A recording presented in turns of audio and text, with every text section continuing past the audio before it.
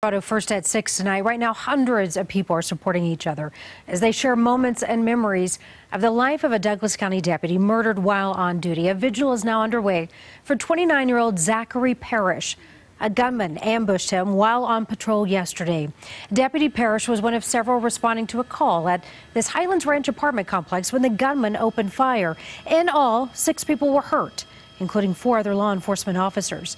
We do have team coverage for you tonight, including a closer look at all of those hurt in this. We start tonight with that vigil that's happening right now. Our Jamie Larry live at Mission Hills Church in Littleton for us. And Jamie, a huge show of support for Deputy Parrish.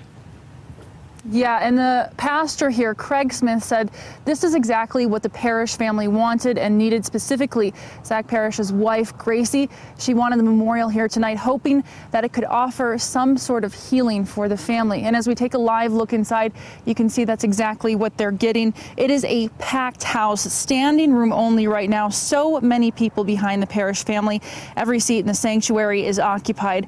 And of course, we're hearing from Zack's fellow officers and some family members, but Pastor Smith, he's giving anybody who wants to talk the opportunity to do so and share memories about Zack. He was just 29 years old, a father to 2 little girls, ages 4 and 1. He'd been a Douglas County Sheriff's deputy for about 7 months. His wife was the first to take the podium tonight, and with her 2 girls by her side, she is overwhelmed by the support.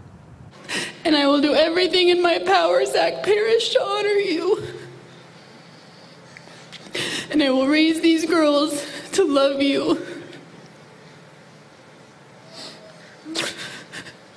It means so much to hear your stories and to hear about Zack, because that's what I'm clinging on to right now. So I want to hear about him and I want to soak it in.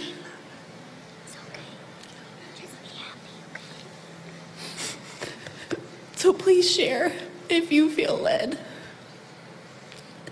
because it means so much to us. And of course, that is exactly what is going on inside right now. The Parrish family has huge support from law enforcement, a big family there, but the pastor here says the congregation is 6,000 strong, and it's going to continue to support the Parrish family until they can get through this, so for the long haul. Live in Littleton, Jamie Larry covering Colorado First. All right, Jamie, thank you.